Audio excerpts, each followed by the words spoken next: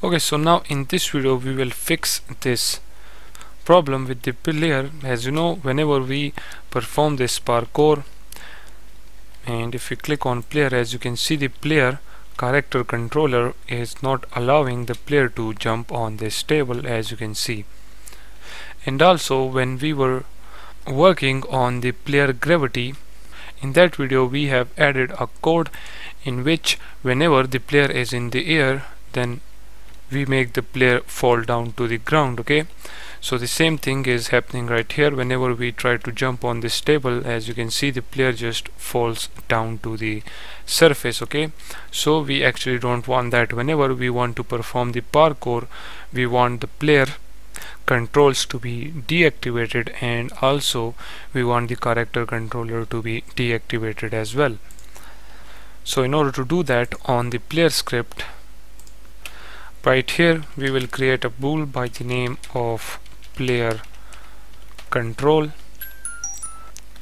Then if we scroll down after this on draw gizmo selected, we will create a new method by the name of set control. So public void set control, and in here we will pass a bool type parameter by the name of has control.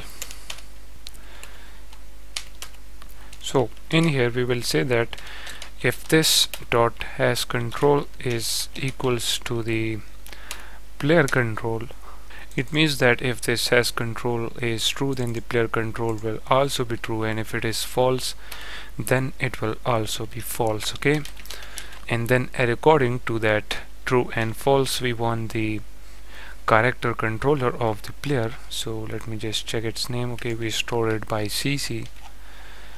So right here we will say character controller dot enabled, and it will be equals to the has control.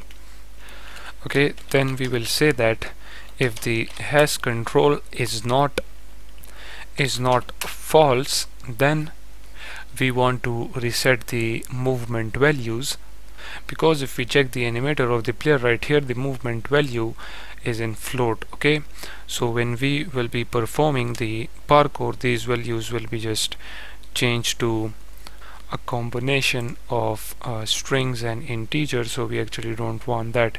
We want the movement value to be between 0 and 1. So that's why right here, when the player has control, then we want this value to be reset back to 0. So we will say animator dot set float, and we want to set the movement value to be 0f. Then we also want to reset the rotation, so the required rotation will be equals to transform dot rotation. Then let's get back to the parkour controller script, and now right here, when we will be playing the parkour animation, we want the player control to be false, and when we are done playing the animation, then we want to set it back to true. So for that, first of all, we need a reference to our player script. Okay, so we will say public player script, and we will name this as player script as well. Then down below in the perform parkour action, when the player in action equals to true, then we want the player script dot set control,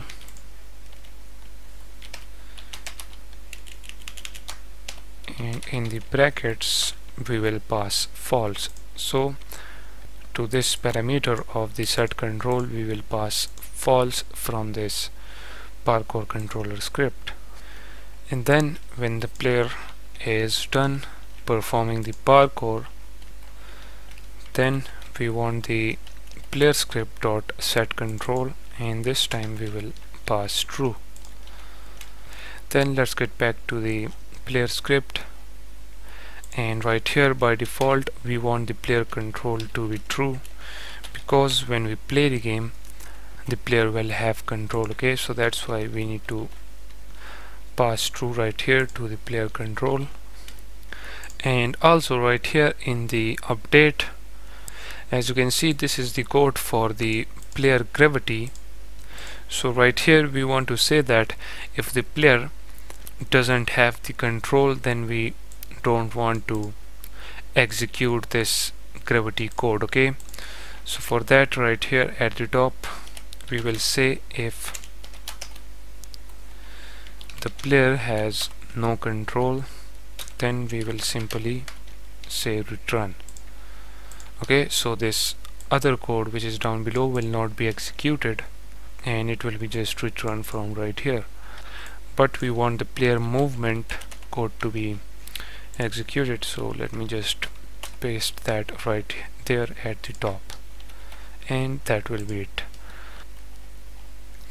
And right here, if we see this 87 line right here, we want the player control to tell this has control if it is true or not. So instead of this dot has control, we will type this dot player control, and the player control will be equals to the has control. So now just simply save the script, get back to Unity, and right here we need to provide the player script, so just drag and drop that right there. And now if we get back to the scene view, okay, this is the player, let's play the game. And now if we try to jump on this table, as you can see our player get stuck on the table. Okay, and if we try that right here on this box, as you can see the player can jump on the box, but since the box width is smaller, so that's why it is not playing that correctly. But if you jump on this table, you will notice that the player is not getting on top of the table. Okay, as you can see the player just gets stuck inside the table.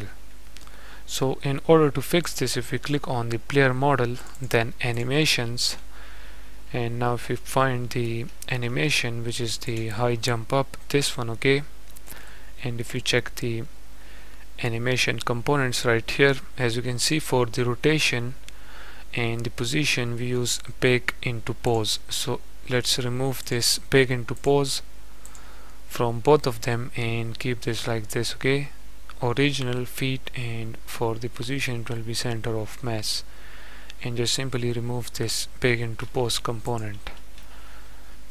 And once you do that, let me actually now move this box from there to right here, and let's increase the width of this box like this. Okay, that is it. Now if we play the game again, if we move to this box, you will notice that now it is playing the animation perfectly. And if we get in front of the table, and now if we play the parkour, as you can see the player is getting on top of the table. Okay, for now there is this issue with the player feet. Okay, the player feet still gets stuck on the table, but once we add the target matching, then this issue will be fixed as well. Okay, but for now, as you can see, the player is getting on top of the table, and if we do it right here, as you can see, okay,